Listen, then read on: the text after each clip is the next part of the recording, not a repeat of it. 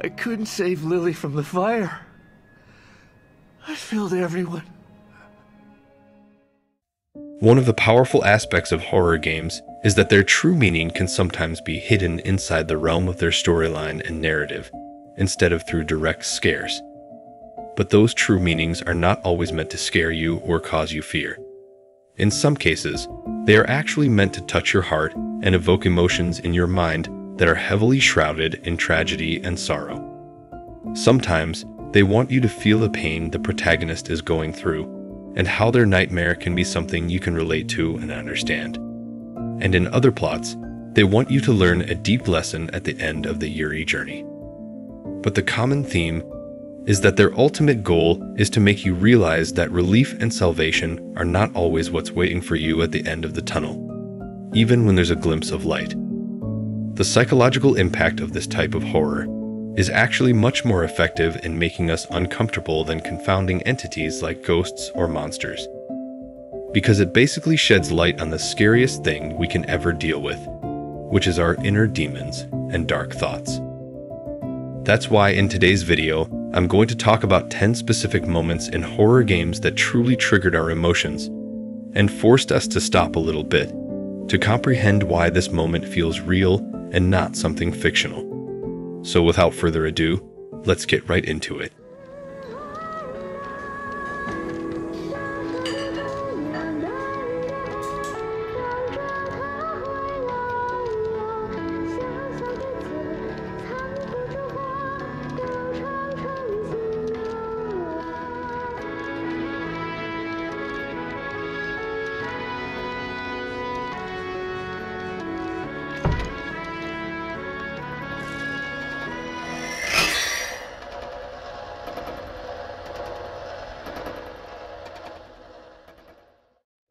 Devotion is not a horror game that contains a sad moment or chapter. It's actually a game with a sad story that's designed more to make you emotionally tormented while witnessing the events than scared or terrified. Devotion is set in Taiwan during the 1980s and follows the story of a family haunted by their past and a series of unsettling events that unfold within their apartment. It primarily revolves around the lives of the protagonist, Du Fengyu, who is a screenwriter, along with his wife, Li Fang, who is a retired singer, and their ill daughter, Mai Xin, who dreams of following in her mother's footsteps. The events are presented from the perspective of the father, Du Fengyu, who has seen better days in his career and is facing the challenges of family life. As you explore the eerie house, you uncover the family's history and the emotional struggles they faced, including guilt, regret, and the weight of parental responsibility. However, the most painful aspect of the narrative is the health issues of the daughter, Mai Xin, and her relationship with her father. Throughout the game, you encounter clues and fragments of memories that shed light on Mai Xin's personality, interests, and interactions with her father. Her life touches upon themes such as family bonds, the complexities of parent-child relationships, and the vulnerabilities of childhood. She had a lot of goals to achieve, but sadly, her illness prevented her from pursuing her dreams, which led to her father's drowning in anguish and pain while seeing his daughter suffer without him being able to do anything to help her.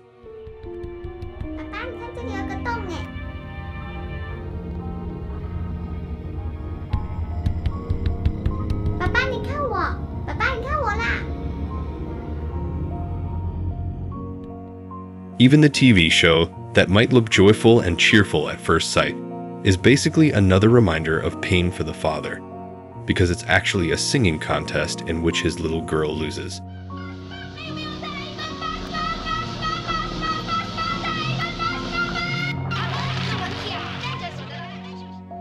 Despite the fact that every second of the playthrough is a test for your emotions and ability to endure depressing events, I believe most of us can agree that what happens at the end is the straw that breaks the camel's back.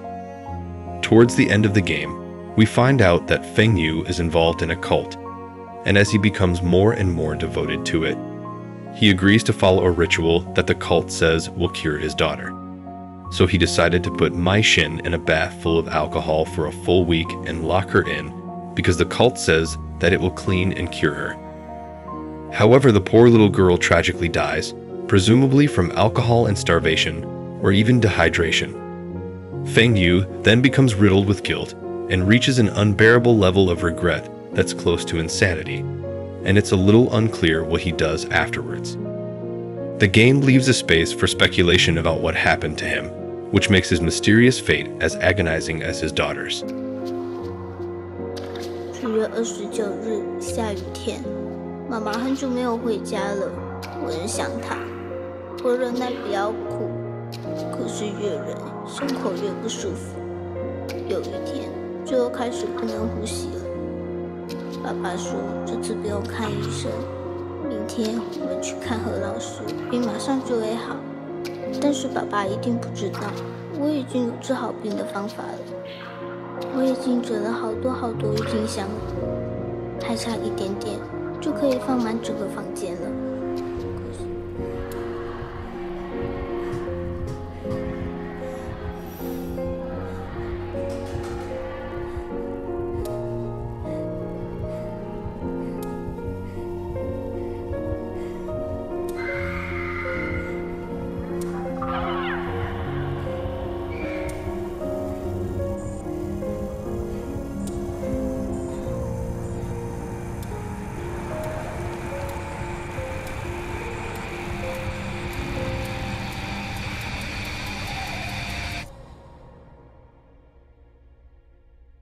Out tank in the bayou. Everything changed after that. So she infects you and then she takes control? No. Not exactly, son. She just... She forces her way into your mind, your soul. You can't fight back. You are connected to her, and you can't resist the urge to... Oh, you're a different person after that. Just like Mia. So Mia sent me that message because of Evelyn. Listen, the girl just wants a family of her own. She's the key, all right? You find her. You stop her. Ethan. Free my family. Please. I wasn't actually planning to include Resident Evil 7 on this list because I didn't really remember a moment that could make it eligible to be talked about in the context of this video.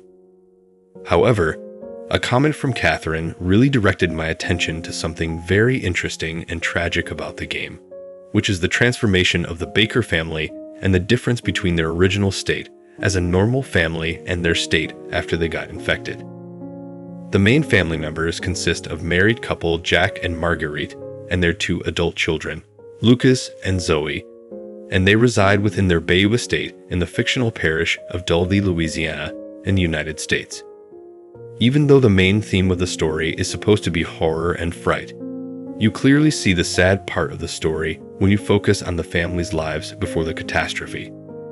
They were basically a typical, normal family with a caring mother and a protective father, whose only goal was to live happily and calmly with their kids in their isolated abode, and they also didn't hesitate to help someone in need. Oh, she's so young. Yeah, how's our other guest? Sleeping, poor thing. I say let him. He'll be okay here for a few days, at least while it's till we can get him into town. Zoe, go get some fresh clothes from the laundry room, okay? Oh, looks like there's some sort of oil spill or something. Yes. Let's get this poor girl some fresh clothes and into a warm bed. We'll put her in Lucas's old room. Oh, come on, can't you put her somewhere else? Oh, Lucas, you just hush. You've long outgrown that room. Always want to run a bed and breakfast. When you observe their interactions and conversations as a regular family, and then see them as a group of monsters with no morals, mercy, or even common sense, you'll actually have a feeling of sorrow and sympathy toward them rather than hatred, because you know that these creatures are not actually the same family anymore, and they're not aware of their true identities in any way. So definitely, seeing them lose their human side and embrace insanity was one of the most disturbing and distressing moments we dealt with in the realm of horror gaming, especially when you know that it's irreversible and saving them is not an option. Zoe! Zoe! There you are.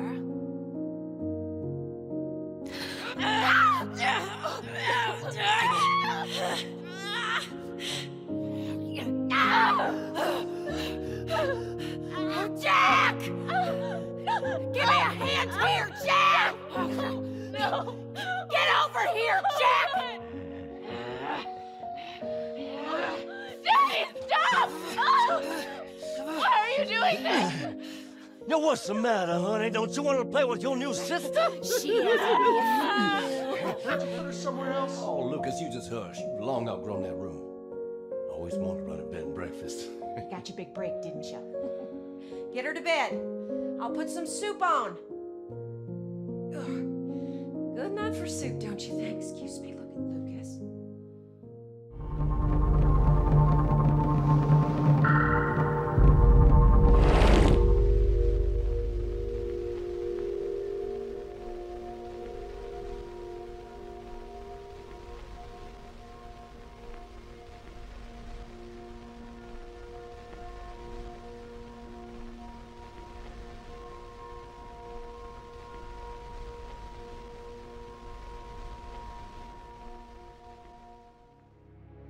Even though Limbo might look like a casual game at first sight, it's actually one of the deepest and darkest horror experiences you can delve into.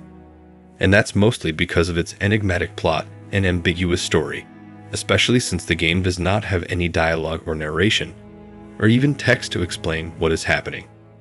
The player controls an unnamed boy who wakes up in a dark forest and tries to find his missing sister, but along the way, he encounters various dangers and puzzles, such as a giant spider, hostile children, mind-controlling worms, gravity-defying machines, and even deadly traps.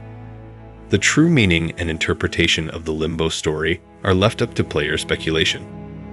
Some theories suggest that the game represents a purgatorial state between life and death, where the boy is trapped and must confront his past wrong decisions or mistakes. Others view it as an exploration of the trials and tribulations of growing up and overcoming fear and adversity. However, the ending of the story will leave you with even more questions than answers, and I'm pretty sure none of them will include any happy thoughts at all. The game ends with the boy breaking through a glass wall and landing near his sister, who is sitting next to a grave, and this basically leaves players with two different theories that can explain what happened. The first theory is that the boy and his sister are actually dead and trapped within the realm of Limbo, existing in a space that lies between heaven and hell.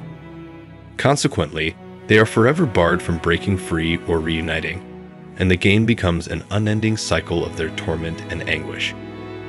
The second theory suggests that the boy's journey leads him to the discovery that he has passed away while his sister is still alive. Desperate to reach her, he traverses the haunting realm, only to find that they are separated by an impassable barrier, and despite his efforts to break through, he arrives too late to make contact.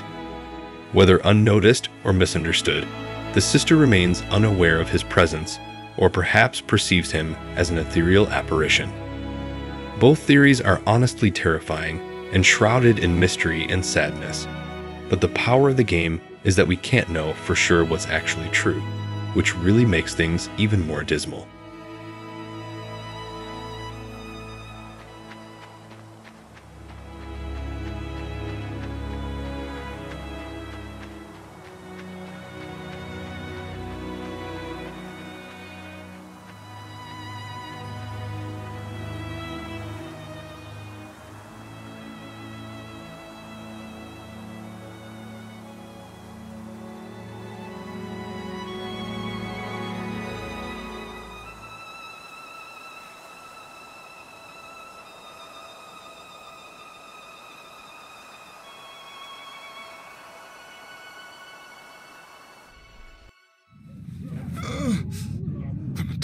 We have to get out of here as fast as we can. Well, we can't.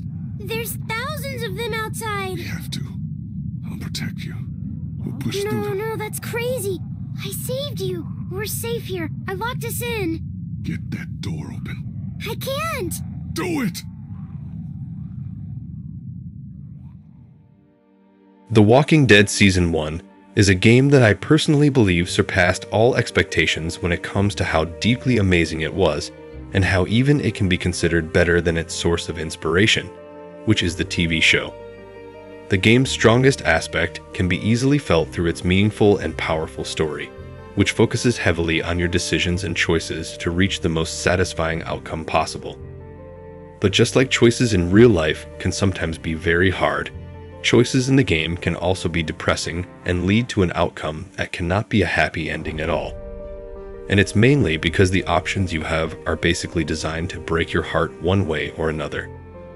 Even though the whole story is full of emotionally charged moments, I don't think any moment comes close to the heartbreaking ending that revolves around the fate of Lee Everett and Clementine, which are the main characters of the game.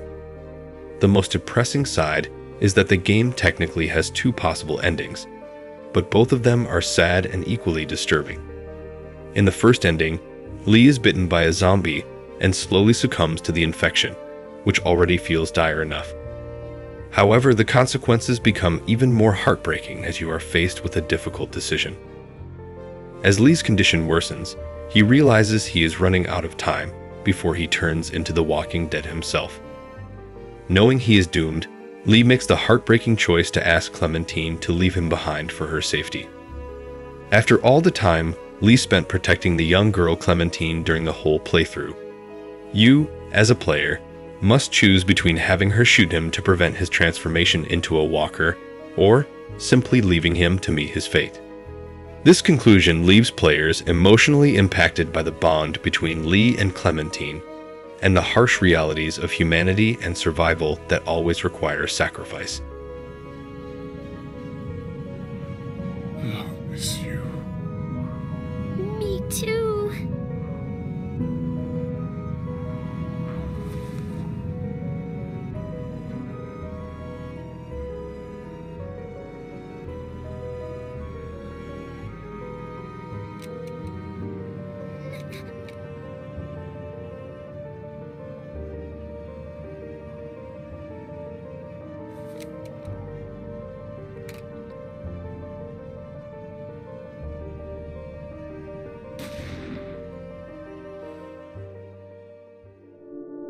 There are a lot of stories people tell about the Finch family. Most of them end strangely. Some of them don't even seem possible. And they can't all be true, obviously. But the Finch family stories I believe, the ones that seem real to me, those are always the ones where somebody dies at the end. I'm not sure if the story I'm about to tell you is true or not, but I know it's something nobody's heard before. Just like Devotion, What Remains of Edith Finch is also a game that relies on emotional storytelling and sequences of dire events that happened in the past, which means that its main goal is to touch your psychology from the gate of sadness instead of direct horror. The game follows the story of the Finch family, and you're playing from the perspective of a girl named Edith Finch, the last surviving member of the family, which is afflicted by a perceived curse that causes all but one member of each generation to die in unusual ways. As Edith, you return to her family's home, which is located on a remote island in Washington state, to uncover the truth about her family's curse. But in the process, you discover that the Finch family has a long and tragic history, and that each generation is doomed to suffer strange and untimely deaths, to the extent that the misfortunes have led to them sealing off rooms and passages in the house to avoid the tragedies that befall them. As you explore the house, you discover the story of each family member through a series of interactive scenes that often involve fantastical and surreal elements. The stories range from the past to the present, reflecting the unique personalities and circumstances of each Finch family member and how they sadly lost their lives. Every sequence will cause you to feel sad for each person because each one of them had their own dreams and ambitions that they could never achieve.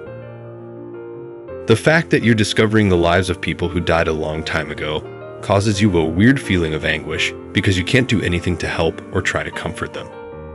But if you manage to keep your emotions solid through all of that, I can assure you that the ending will touch your mind and heart, no matter how you mentally prepare yourself for it. In the final scenes of the game, you'll realize that Edith actually died while she was giving birth to her baby. And you'll discover that the main character is her son Christopher. It is revealed that Edith passed away while giving birth to Christopher in 2017, and at some unspecified point in the future, Christopher is seen tenderly laying flowers on his mother's grave as a poignant tribute to her memory. It becomes evident that Edith died at the age of 18 years old, making her another member of the Finch family who met a tragic end, but she left a journal for her son, wishing him a happy life and explaining to him the tragedy of what happened to his relatives. Edith, what are you doing in here? It's mine. Edith! Mom, you're gonna rip it. Let go. I kicked and screamed, but Mom dragged me to the car. My mom didn't like to talk about it, but she started getting sick a lot. The rest happened pretty quickly. She got better for a while, and then she didn't.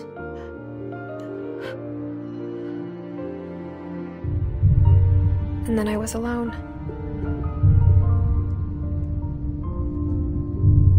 The last Finch left alive.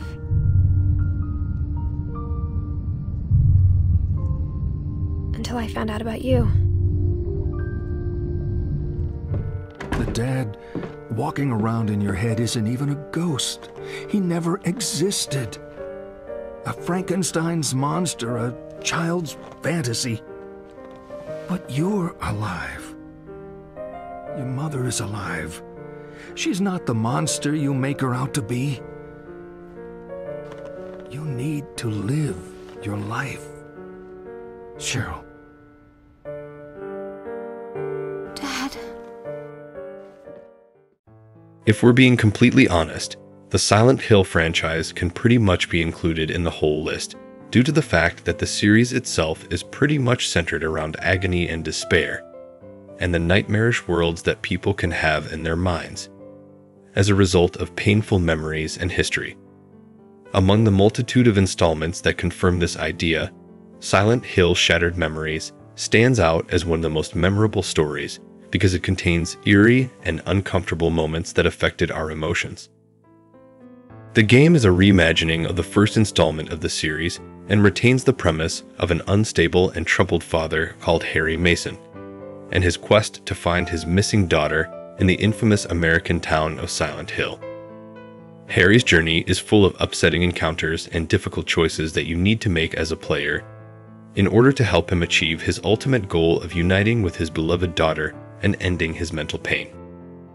But just like most of the games on this list, the ending of Harry's journey is not pleasant or pain-relieving for him, or even for you as someone observing the events and expecting something positive to happen. There are 3 possible endings you can reach, and none of them will put a smile on your face.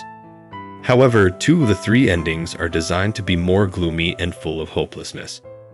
The first ending is called Broken, where Harry lowers himself to a kneeling position before his daughter Cheryl, their eyes meeting, both grappling with the difficulty of parting ways. In this moment, Cheryl emotionally tells her father that he's been by her side for such a long time, and Harry, who's trying to be strong, manages a smile and reassures her that he'll always be. Then Cheryl closes her eyes, shaking her head in a poignant farewell before the coldness begins to envelop Harry, forever preserving him in her memories. The second ending is called Bearer of Guilt, and in this one, Harry finds himself standing before his daughter Cheryl, aware that forgiveness might be beyond reach and that he has no desire for absolution either. Cheryl, burdened by guilt, musters the strength to ask her father, why did he have to die? As she suppresses her tears, insisting that it wasn't her fault and that someone must be blamed. Harry approaches Cheryl with open arms, seeking to console her, but she sadly resists, holding his hand away. They both feel distant and cold toward each other, and in a moment of sorrowful acceptance, Harry softly whispers, asking for Cheryl to forget him, as he withdraws from her. As he steps back, his body freezes, fixating his gaze on his daughter, until he tragically collapses to the floor and disappears forever.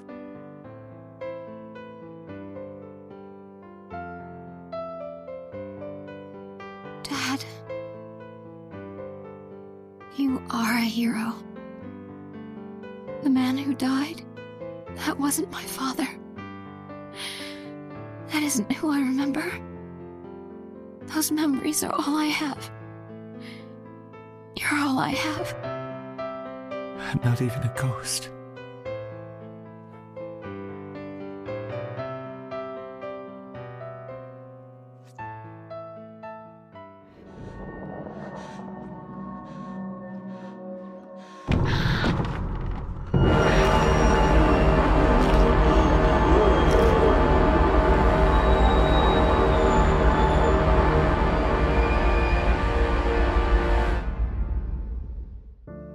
I'm positive that most horror fans can agree that Little Nightmares is probably the best puzzle platform horror game ever created, and its dark tale and unique twists definitely play a big role in that. The game tells the story of Six, a 9-year-old girl who tries to escape from a place called the Maw, where children are kidnapped and eaten by grotesque creatures. The environment has a dark and disturbing atmosphere and explores themes such as hunger, fear, and corruption. You will go on an adventure with Six as she tries to survive and escape from the clutches of the Maw. Along her journey, she encounters various frightful and powerful adversaries, including the janitor, the twin chefs, the lady, and the guests. As you progress through the world, you face challenging puzzles, stealth sequences, and moments of intense horror. But Six's small size and vulnerability are the most effective elements that add to the tension and fear as she navigates through the vast and eerie depths of the Maw. But the weird part is that the innocence and vulnerability of this little girl are basically what make the ending deep and meaningful in a bitter and disturbing way. In the last chapter of Little Nightmares, a startling revelation unfolds as Six confronts the lady who presides over the Maw and might actually be her mother. In a shocking twist, the darker side of the girl emerges as she takes the lady's life and consumes her, absorbing her powers and becoming tainted by them. With newfound abilities, she proceeds through the dining hall, consuming the souls of the guests with a chilling gaze. The conclusion of Little Nightmares is sad because it portrays the tragic transformation of Six into a monstrous figure, marking the loss of her innocence. On top of that, she betrays the child Mono in the sequel to the game Little Nightmares 2, leaving him behind in cold blood as if he meant nothing to her. So after all she went through, the little innocent girl literally became the evil entity that she was escaping from throughout the story and lost her morals and bright side. The ending indicates that sometimes there's no escape from evil, and the scariest monster we could ever face can be hiding inside us all along.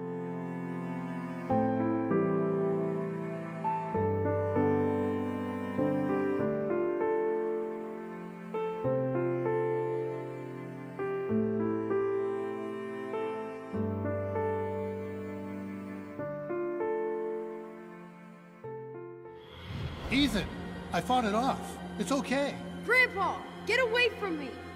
Your grandmother Gail is protecting me from it. Ethan, I can help you. I found Vandergrist's diary.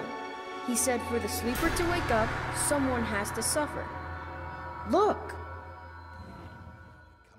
I talked about this game thoroughly in a previous video, and to avoid sounding repetitive, I'm going to remind you of what I said about it last time so you can get the full picture. The Vanishing of Ethan Carter is a horror adventure game that was released in 2014 and focuses on storytelling and exploration to reward you with a satisfying and emotional ending to your journey. The story is about Paul Prospero, a paranormal investigator who receives a letter from a young fan named Ethan Carter in 1973. The letter inspires him to travel to Red Creek Valley, Wisconsin, which is Ethan's hometown. When Prospero arrives, he discovers that Ethan is missing and starts experiencing eerie paranormal activity. But not only that, the small mining village also has evidence of recent violent incidents that have no clear context or explanation. From this point, you'll find yourself embarking on a complicated journey of exploration to discover what really happened. And as a player, you'll feel that you're literally curious to know the truth just as much as the protagonist Paul himself. You will start gathering clues everywhere and analyzing every sign you get your eyes on, because you're actually interested in reaching a salient conclusion to your curiosity. The investigation of Prospero eventually leads him to uncover the dark secret of the Carter family, which obviously has a long history of not getting along. It turned out that Ethan had used witchcraft to unleash a malevolent spirit known as the Sleeper, putting their lives in danger. In an attempt to appease the Sleeper, Ethan's uncle Chad and mother Missy tried to sacrifice him, but Ethan managed to escape with the help of his father Dale. This led to a series of unfortunate events where Missy killed Chad, and Dale killed Missy in order to avoid becoming a vessel for the Sleeper. Then Ethan's older brother became a vessel for the Sleeper and turned on Ethan, which ultimately led to his death at the hands of his grandfather Ed. Gail, honey, I wish there was another way. Travis, tell me where Ethan is, now. I'm giving the Sleeper what he wants, what all of us want. Look, old man, you need to go home. I know that things sound messy, but please try to keep up with me here, so you can understand what's going on. After this peculiar cycle of violence between the members of the family, Ethan and his grandfather successfully reach the location of the demonic entity residing in the old Vandergrift mansion, despite losing many family members along the way. Their goal is to eliminate the entity, but things won't go as simply as they thought, because they will encounter a last surviving relative who will trap Ethan inside the entity's room, which will make him panic and set the place on fire. As the fire rages, Ethan's grandfather, who is outside, apologizes and assures him it's for the greater good of the Sleeper. Both Ethan and his grandfather ultimately burn to death in a heartbreaking end to their story, but the tale is not yet finished. Once you have completed the story sequences as Prospero and explored the map, you will encounter a strange mural. This mural reveals something you would never expect. It uncovers that the events of the story, including the character of Prospero, were all invented by Ethan. Everything you've been through in the game, whether it's a place, a character, or a clue, were all creations of Ethan's mind and thoughts. Nothing was real, and every event you encountered didn't actually happen at any time. It turned out that 12-year-old Ethan created an imaginary sanctuary to escape his abusive family, and that the supernatural occurrences in the town were just a product of his imagination. And the hidden room where Ethan sought refuge was located in the Vandergrift mansion where his family was taking shelter. What's wrong with your kid? Painting on walls, writing his stories. I mean, what the fuck? Ethan! For God's sake, you missed dinner.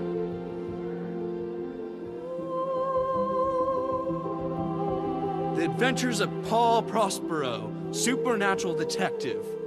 Where do you get this stuff? However, the fire actually happened in real life. One evening at dinner, Ethan arrives late and is mocked by his family for his tales of a psychic detective named Paul Prospero. During the commotion, Ethan's mother, Missy, accidentally sets the place on fire with her lantern. While everyone scatters outside, Ethan runs to his secret room in the house, but unfortunately, the fire engulfs the structure, and he finds himself trapped. In a moment of panic, he escapes to a world within his mind. As the smoke filled the room, the fictional character Prospero comforted Ethan, urging him to let go and move on to a new story. Meanwhile, Ethan's real family tries to put out the fire. Eventually, Ethan succumbs to the carbon monoxide and passes out, while his family desperately tries to rescue him. Sadly, Ethan died in that fire, with his soul gradually disappearing in the air. To be clear, his death shouldn't come as a shocking surprise to you if you paid attention throughout the game, because many hints actually seem to indicate this possibility during your search. But the surprising part is that your whole investigation in the first place didn't really happen in real life at all, and you were just playing a character that only existed in Ethan's mind. I wrote about you, but I don't know if I created you. You made me real. I can't go yet. I have to finish my story about you. I wrote stories about everyone. I know you did, but my story's done, and it's a fine story. I can let go? You can let go. What happens then? Another story, kid. What else?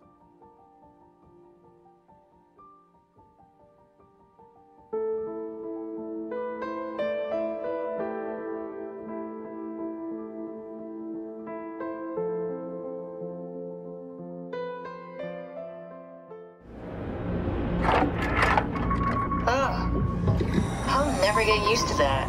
Guess you won't have to. Not after this is over. Right. Have a seat.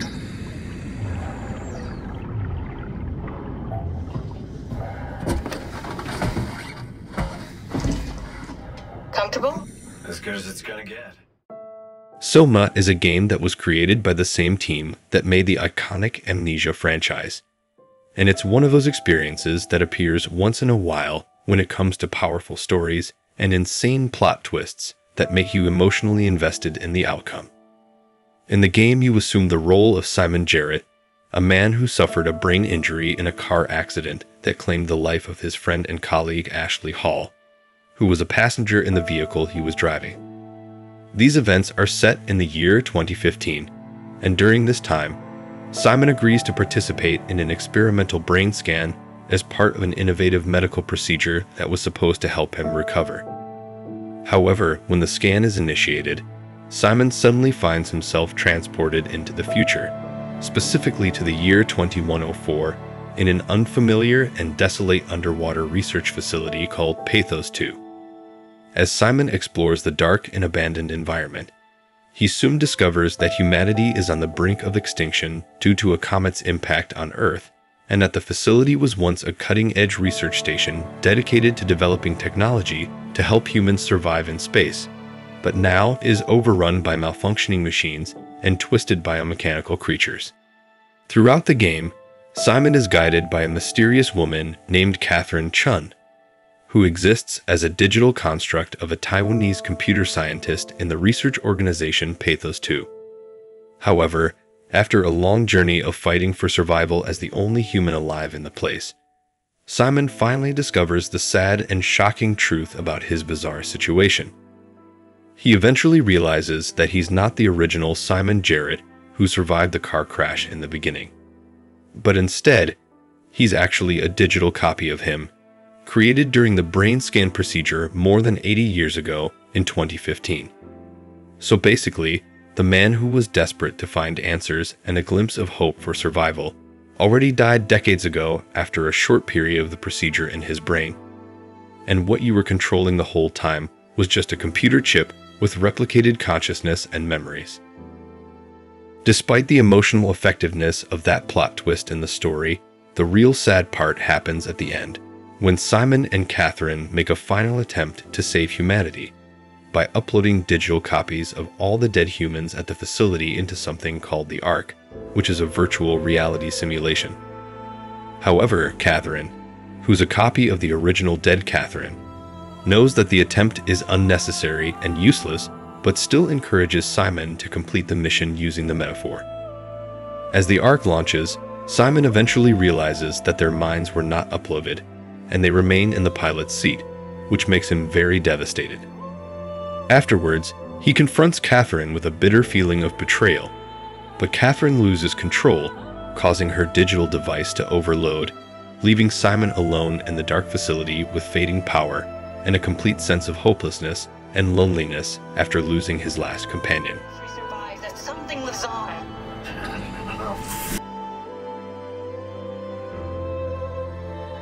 Fuck you, Catherine, you lied! And I believed in you, I trusted you! You said we're getting on the fucking Ark! We are on the Ark, you idiot! I didn't lie! I can't be responsible for your goddamn ignorance! Fuck! Catherine? Please don't leave me alone. Catherine? Catherine?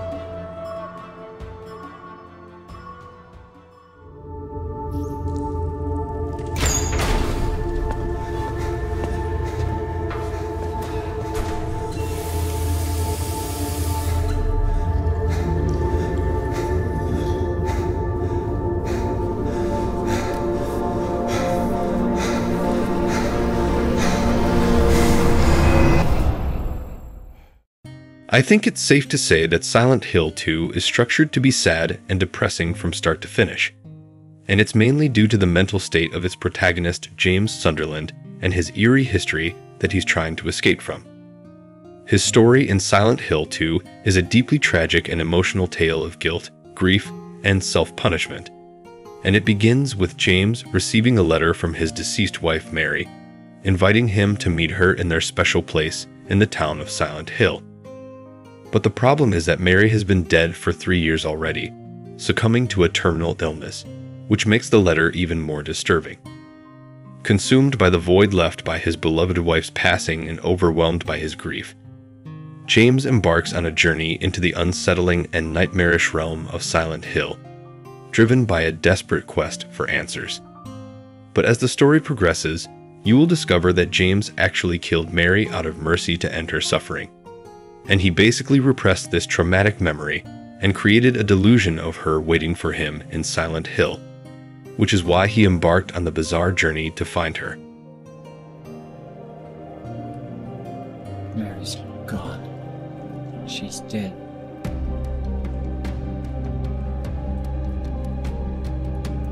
Liar, that's a lie! No, that's not true. She died because she was sick? No. I killed her.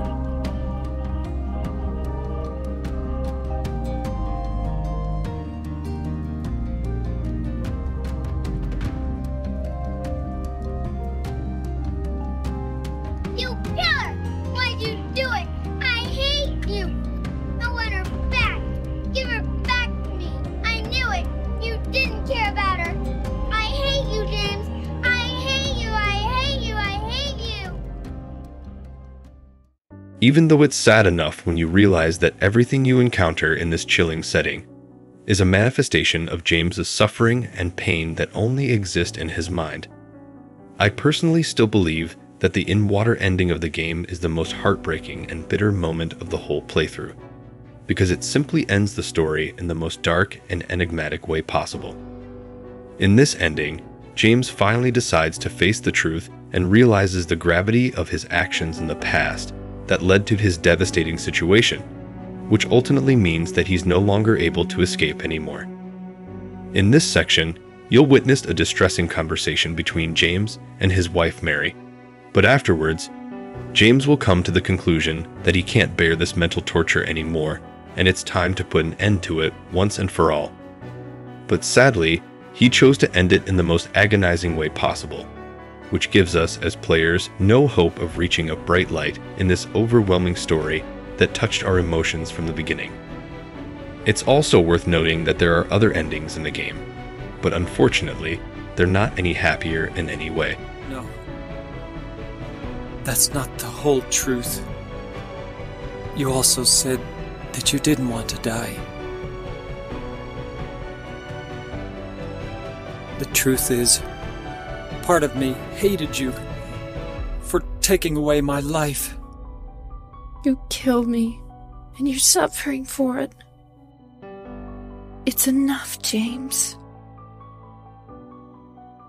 I know that the video might be longer than expected, but if you're familiar with my style, then you definitely realize that I love to talk deeply about each game's story to make sure that you understand the full context, especially in a topic like this one, where the storyline is the core of the whole experience. If you enjoyed this list, make sure to give it a thumbs up. And don't forget to tell me in the comments about any other moments that you think should have been featured. Until next time, stay safe and don't push yourselves too hard.